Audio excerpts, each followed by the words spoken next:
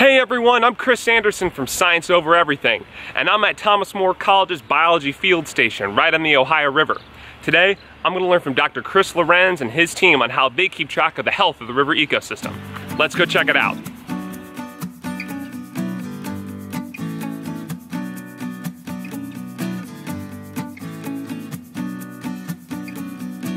Our job as the Ohio River Bioassessment crew is to measure the health of the ecosystem by doing different tests.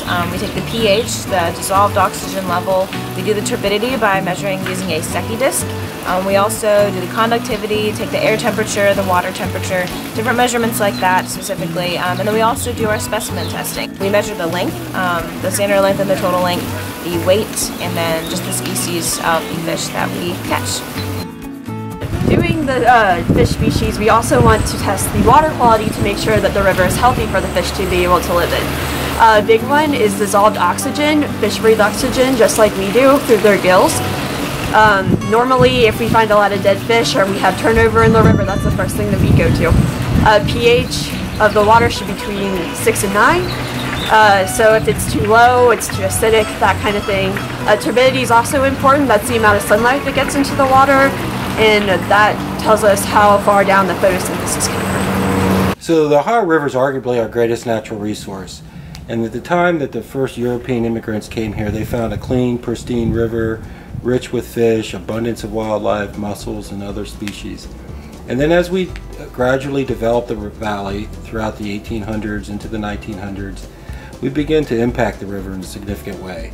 Whether it's runoff from the landscape, clearing the riparian zone, those are the trees along the shoreline, starting to have industrial discharges, sewer water discharges, and throughout those 2 centuries, the river started to decline significantly in its water quality and its biodiversity.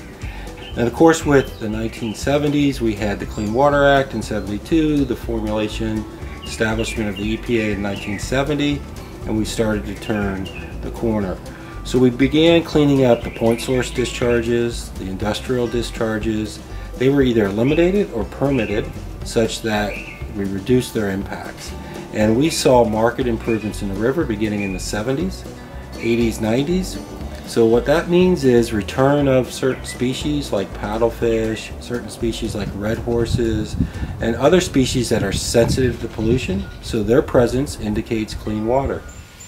Thanks to stricter regulation on industries and a coordinated recovery effort across multiple states, the Ohio River has come back strong. But that doesn't mean that there aren't threats, the biggest of which is from runoff. The farms that surround the area use chemical fertilizers to help grow their plants. These fertilizers contain a lot of nitrogen and phosphorus, which get washed into the rivers and streams.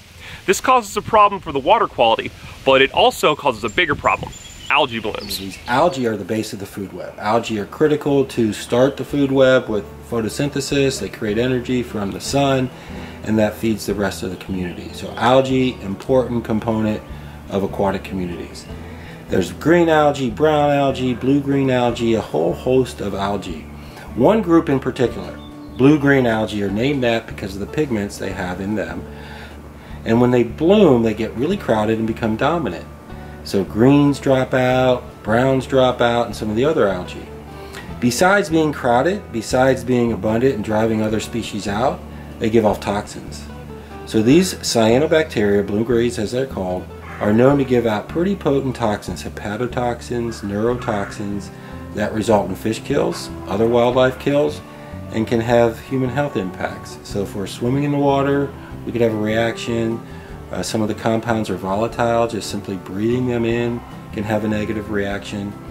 So there's a whole host of people now making concerted effort, formed what's called a harmful algal bloom detection team or network. And so we're trying to take more background data, more measurements, so that we can correlate factors that occur in the river when blooms do occur, and then work to prevent those in the future.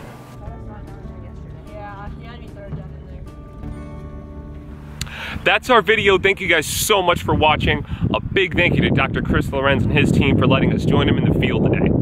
If you like this video, make sure you subscribe and check out scienceovereverything.com to learn about any current events and research in science.